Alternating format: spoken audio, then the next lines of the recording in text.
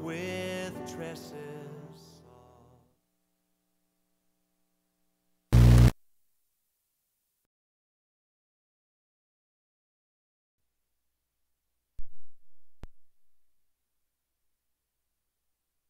Boulevard.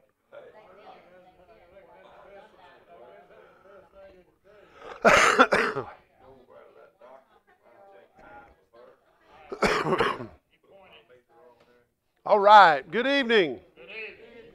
Good to see everybody tonight. Everybody blessed? Blessed. Everybody doing well? Good.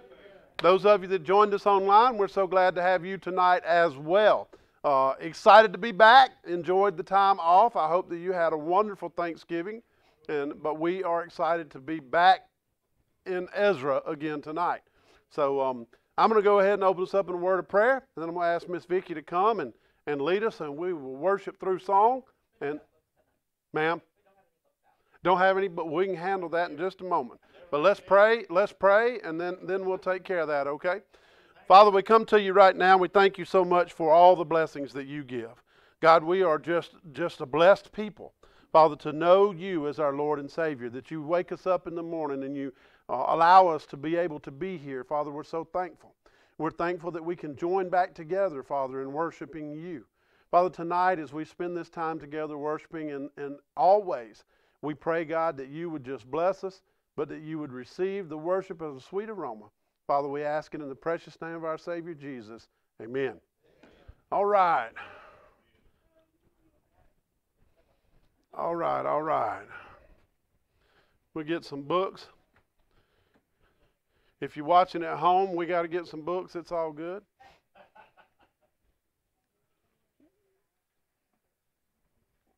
All right. Take those to your table.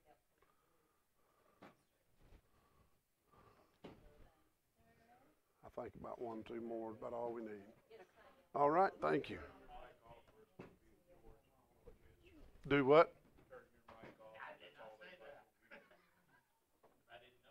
Oh, yeah. When I sing? Yeah, I don't do that. Hey, Greg, I got the books right here. Greg, I got the books right here. I can't use one of them at a time. All right.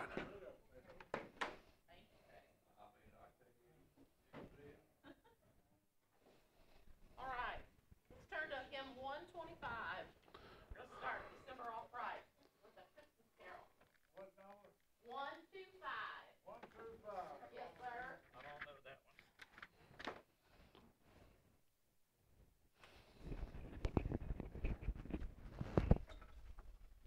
I love this time of year. I love the time the year brings and the worship we can give to the Lord. So let's sing Joy to the World. We'll sing the first and the last, okay? Joy to the world, the Lord is come.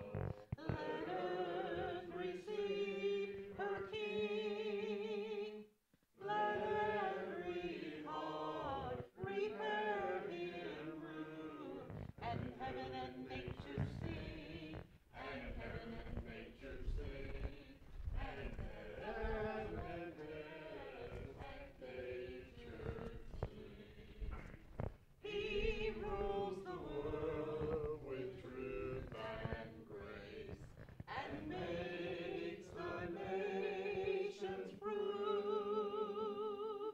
the glories of his righteousness, and wonders of his love, and wonders of his love, and wonders of his love. Amen. All right. I sang, Greg.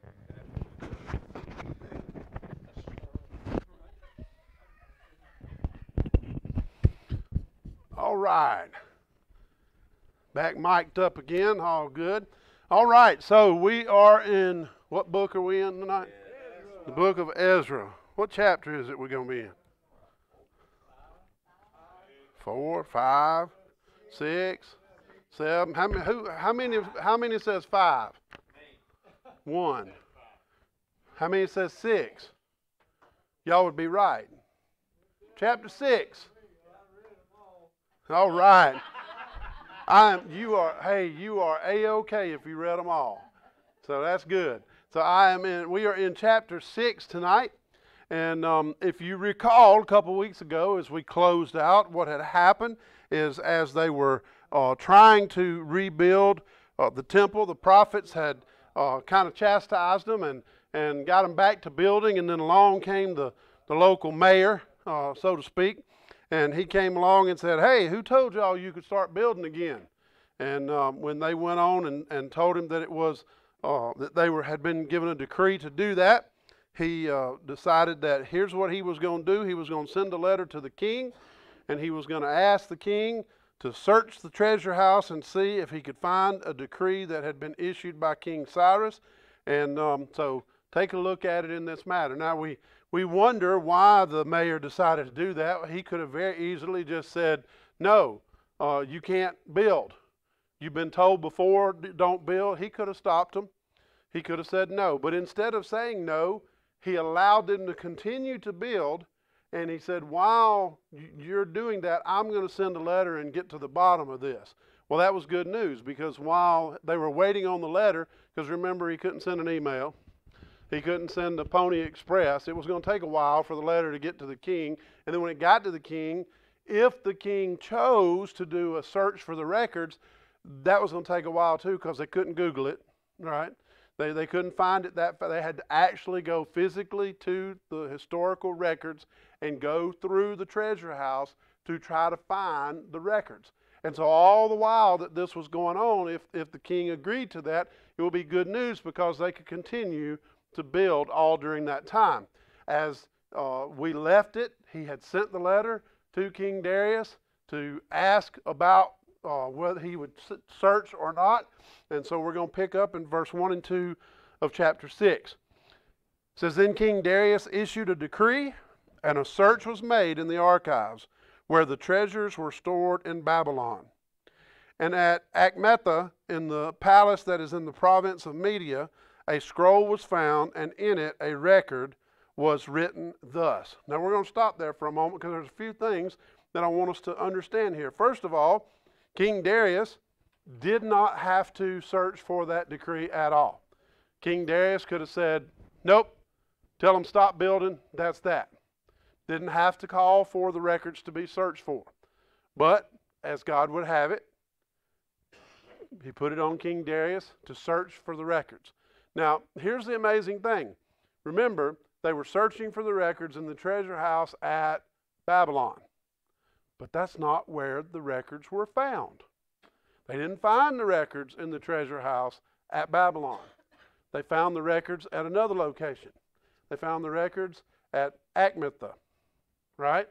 So they found the records at this other location. Well, this other location means that they had to do even more searching than to just find the records in Babylon. So they went through the treasure house in Babylon looking for this, and they didn't find anything. But instead of stopping and saying, well, we didn't find anything, so there obviously it doesn't exist, and so y'all got to stop building, and we're going to tear all this down, they continued to search.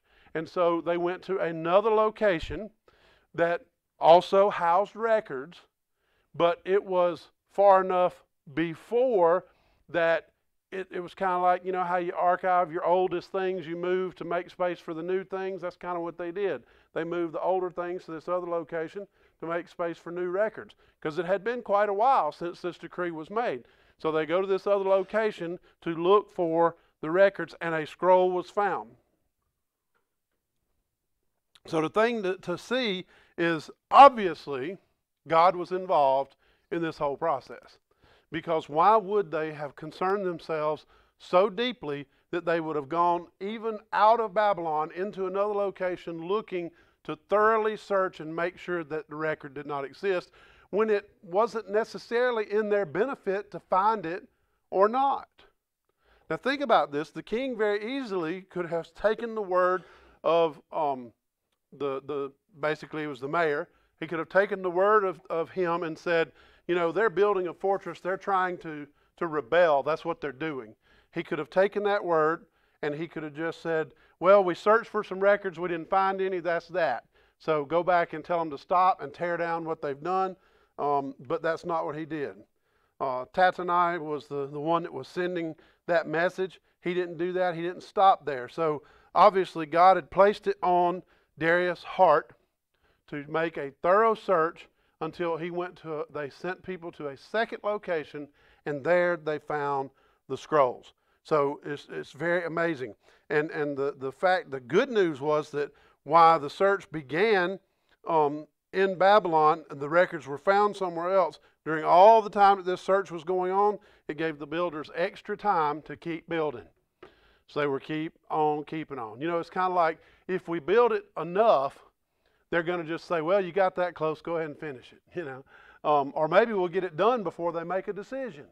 And then it's harder to do away with it, right? That's why even today people will start building things while they're waiting on a permit, so that hopefully by the time they make a decision, they'll say, well, it's already half built, we might as well give them the permit.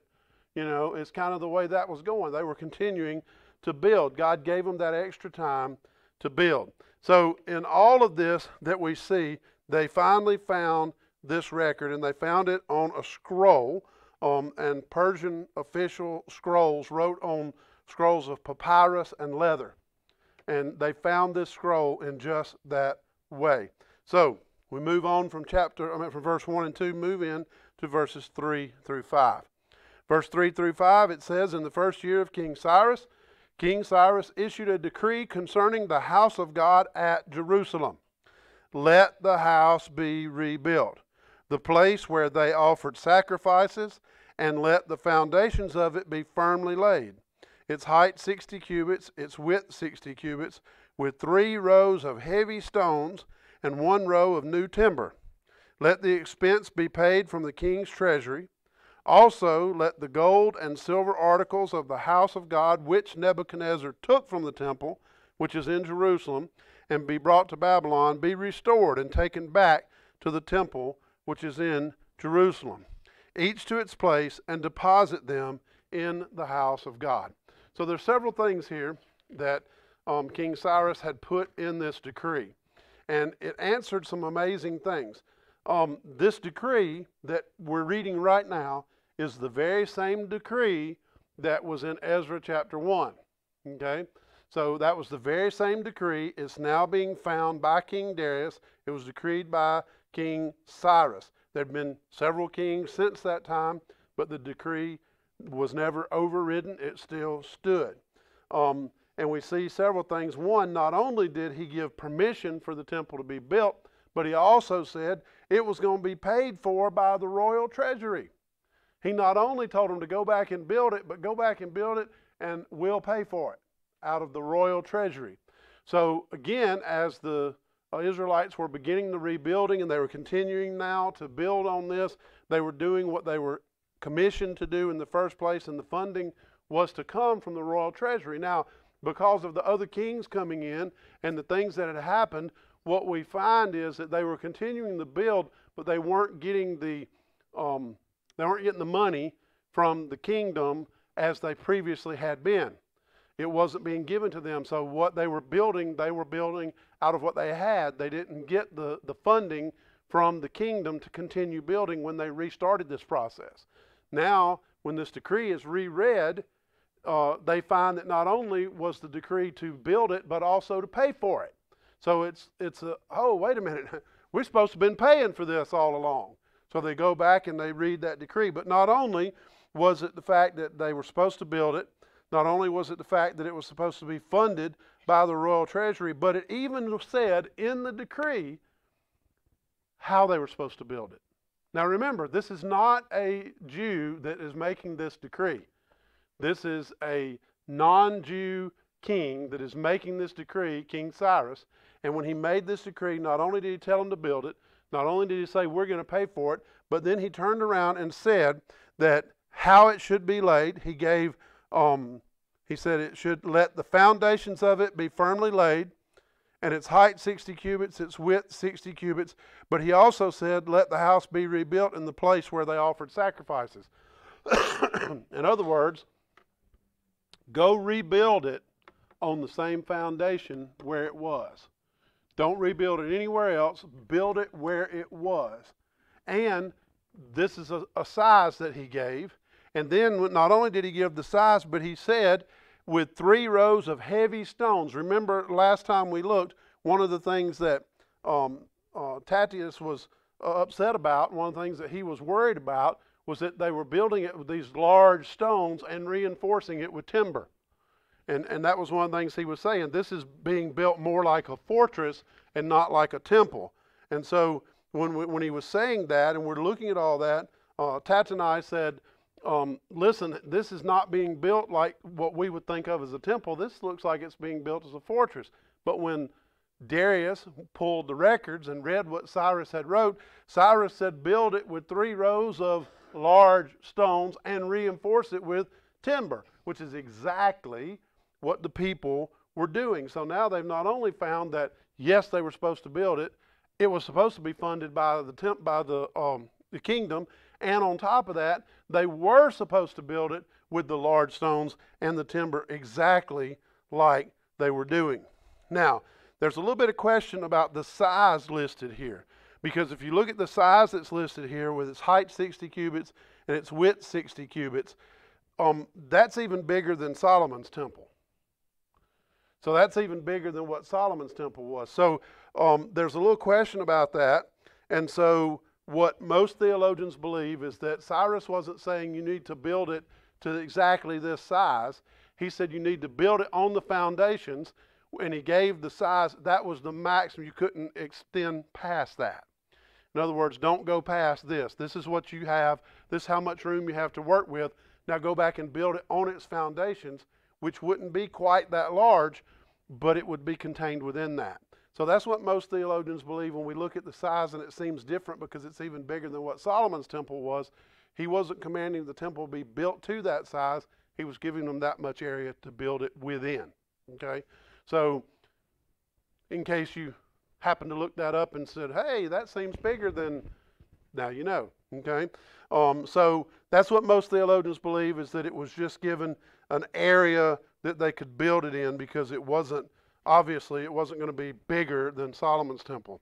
But it was also an amazing thing, because not only did they find that the temple was supposed to be rebuilt, it was supposed to be paid for by the king's treasury, it was supposed to be built with the large stones and the reinforced timber on the foundations that was already there, but they also found out by reading the decree, not only was it supposed to be built, but all the articles of gold and silver that were taken out of the temple in the first place were supposed to be returned.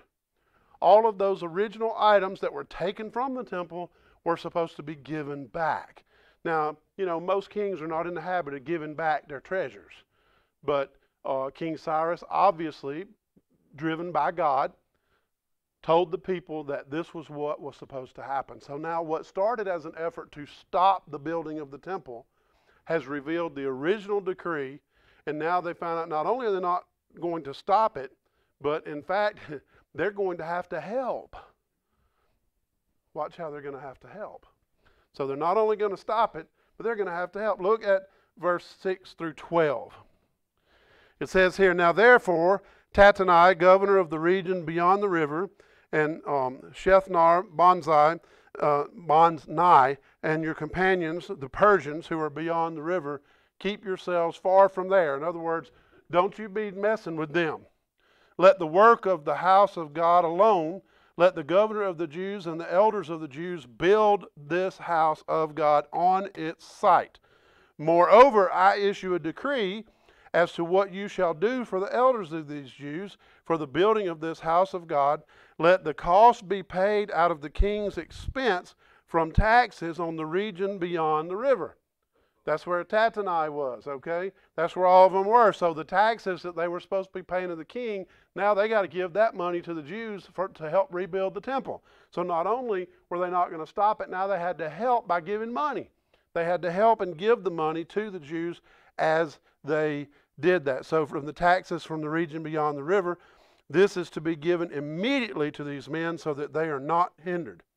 And whatever they need, young bulls, rams, lambs for the burnt offerings of the God of heaven, wheat, salt, wine, and oil, according to the request of the priests who are in Jerusalem, let it be given to them day by day without fail.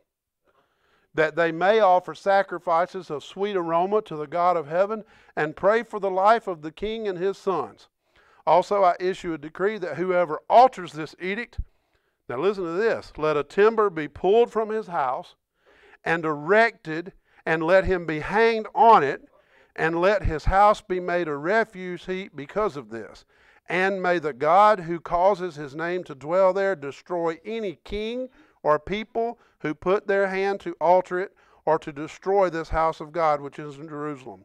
I, Darius, issue a decree, let it be done diligently. So when Darius found this and he read it, he not only said, well, yeah, they have the approval to build it, he added to it and said, yes, you go back and stay away from them, you let them build it, and all the money that you're supposed to be paying in taxes to the king, you give them the money so they have everything they need. Not only that, you give them all the livestock and all of the produce, everything they need for their sacrifices. You give them all of that so that they can do it. Now, what Darius did recognize is what the elders of the Jews recognized. It was essential to build the temple on the original foundation. He knew that, and he said that's the way it will be.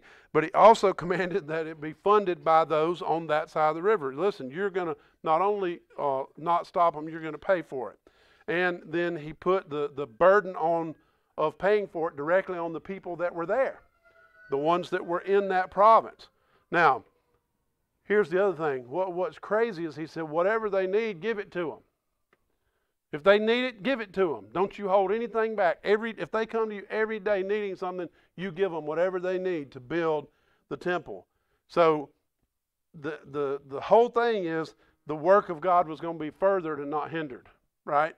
So what started out as a plan to stop the building of the temple because, hey, this looks like they're building something that's going to be a fortress, and they may try to break away from the kingdom and have their own thing. We want to stop that. Now it's turned into, now we're going to help them build it and give them everything they need. Now, the amazing thing to me was in reading this passage that he not only said give them the money so that they can buy all the materials and do everything they need, but he also said give them the animals. Give them the bulls, the rams, the lambs for the burnt offering. Give them the wheat, the salt, the wine, and the oil. Give it all to the priest, and let it be given to them every day so they might offer sacrifices every day and that they might pray. But look, notice why he wanted them to pray. He said, let them pray, and he said, let me find it again, let them pray for the life of the king and his sons. Now listen, Darius wasn't a believer, so to speak, but Darius understood from reading what Cyrus had put and looking through the history records and knowing what was happening, he understood that this God that they were praying to was powerful. And even if he didn't believe in that God in particular, he wanted them to have success. He wanted them praying to their God. And oh yeah, I'm giving you everything you need and doing all of it. So when you go pray for me and my sons too. Pray for us. We're giving you everything now. Pray for us. So he kind of had a personal motive in making sure this was done because he wanted them to pray for him and his sons, which they did, by the way. They did pray for the king and his sons. And so that's one of the motives that he had in helping them to get this temple rebuilt. Now, what we really know is it was the hand of God. God's the one that directed that. God directed the King Cyrus to make the decree in the first place. He directed King Darius to reissue the decree and to continue to push to make sure that the temple was built. Now, there's a little bit of debate about the punishment. Anybody who hindered it said they're going to take a timber out of the house, right? And what were they going to do? They're going to remove a timber from the house. And it says, let's see exactly how it says it. Yeah, it says, let a timber be pulled from the house and erected and let him be hanged on it. Now listen to me. There's a little bit of confusion and some, trying to decide. But so here is something that Darius did to 3,000 Babylonians when he took Babylon. He took a timber and he impaled them on the timber from the bottom to the top till it came out their neck, and he hung them on it up in the air. So what he's saying here is, if anybody stops this building, take a timber out of the house and impale them on this timber and hang them above this house so that the entire house will be considered a refuse heap. He wasn't giving them no hand slap. They was getting some serious trouble. If they hindered anybody, he gave that decree. And listen, the people that were part of that kingdom knew very well that over 3,000 Babylonians he did that to when he took Babylon. Yes, sir. They determined, I better do what he says because I don't want to end up on that stick like that. So when he gave the decree, he was deadly serious to make sure that the people understood that this brutal man, these executions that he had done in all of this, that he had done even to these 3,000 Babylonians, that he would definitely have that done to anyone whom he had told not to not mess with them. If you stop them, that's what's going to happen. So that's a pretty amazing thing. So think about this. Think about Tatanai when he received that response back from the king. Now remember, he wasn't talking to him on the telephone. He didn't call him up and tell him all this. He had to send a letter back. So there'd been many months had passed from the time the first letter was sent to the time the letter came back. And now Tatanai is reading this letter, and can't you see his eyes just getting bigger by the moment as he's reading everything that this king has said? And the last part of that letter is, anybody that stops them, this is what's going to happen. This is what's going to happen. Now, if I'm him, first thing I'm going to do is run down there and say, y'all doing a good job. Do you need some help? Here, let me give you some money to help build this thing. Oh, yeah, you need anything you need, you let me know. I'm going to make sure you get it. I'm going to make sure you do a good job. So a lot of surprise when he would read that. But absolutely, he would not stop it. Now, the whole thing is, we think about the king, right? Look over with me to Proverbs chapter 21 and verse 1. Proverbs 21 and verse 1. I want you to see something here.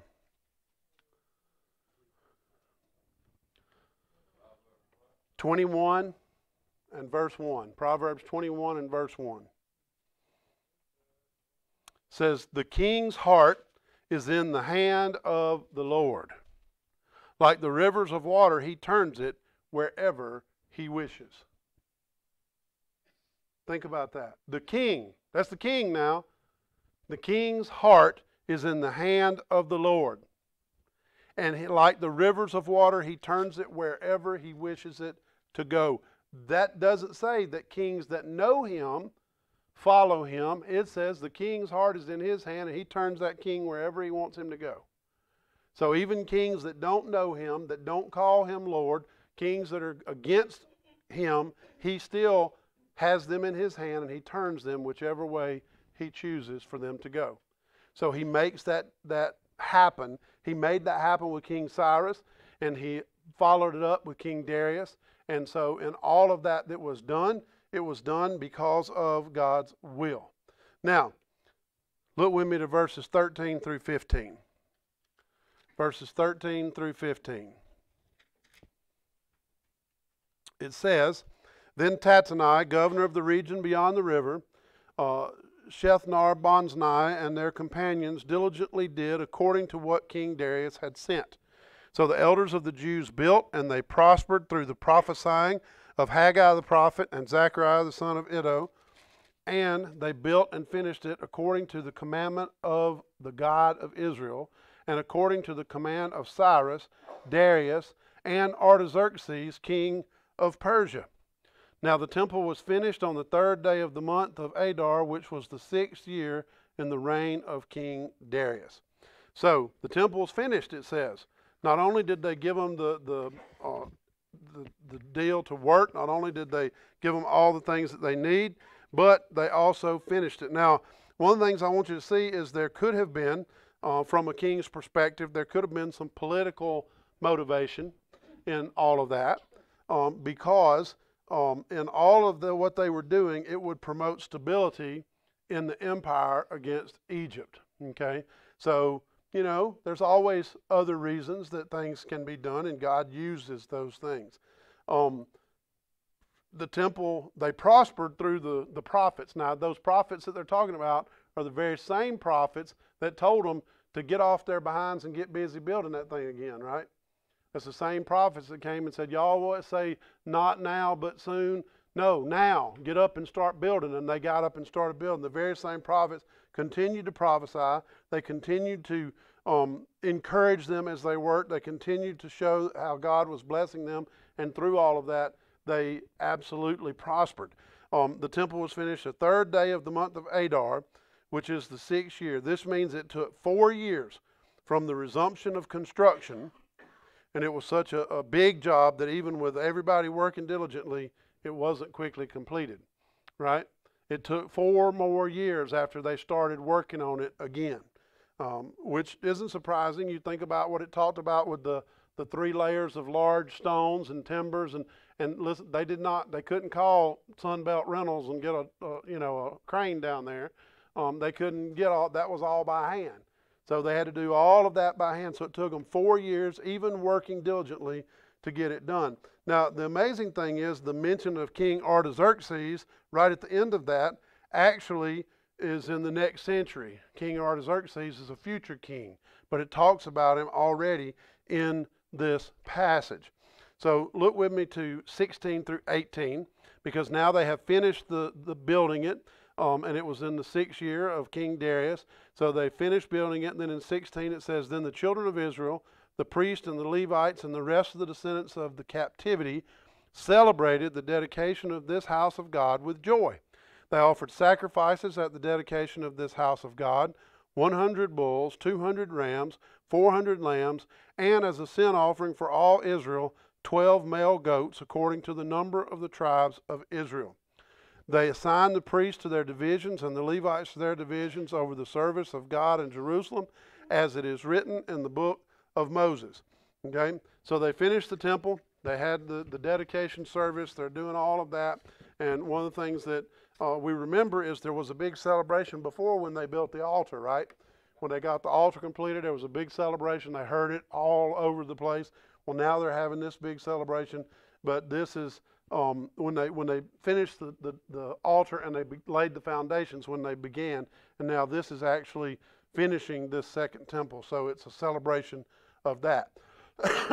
Now, that was a lot of livestock.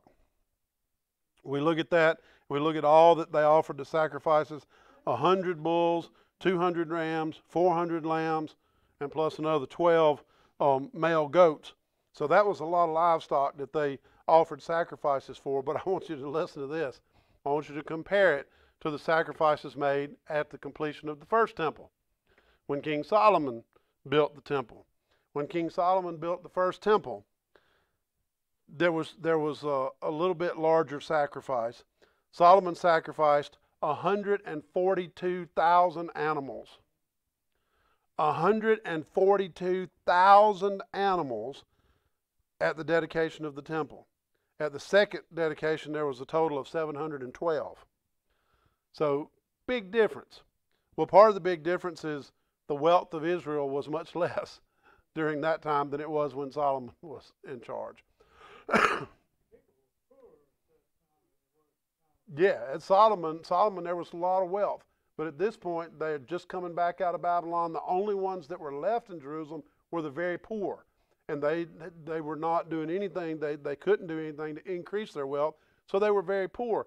And even the ones that were outside of the Israelites that provided the animals, they on that side of the river did not have the wealth that they had in Babylon because they were taking it all to Babylon. So 712 animals seems like an awful lot, and it is, but it was not near the amount of what King Solomon did. But you know, King Solomon did everything big. Everything King Solomon did was big. You know, he did everything big. So it was a little bit smaller, but you know, some might say that kind of the difference in what those who had plenty gave versus the widow's mite, that God was more pleased with what the widow gave than those who had more. Some might say that God was more pleased with the second sacrifice of the temple than he was at the first, because they didn't have very much, but they still gave a large amount. So they gave what they had, and it was something that God was pleased in. We know that for certain. So amazing thing. So in all of this, the other thing is to understand they gave this sin offering for all 12 tribes of Israel. They didn't give it for only part of the tribes of Israel. They gave 12 male goats, and it was all 12 tribes of Israel. There wasn't any lost tribes. They were all 12. That's what they gave it for.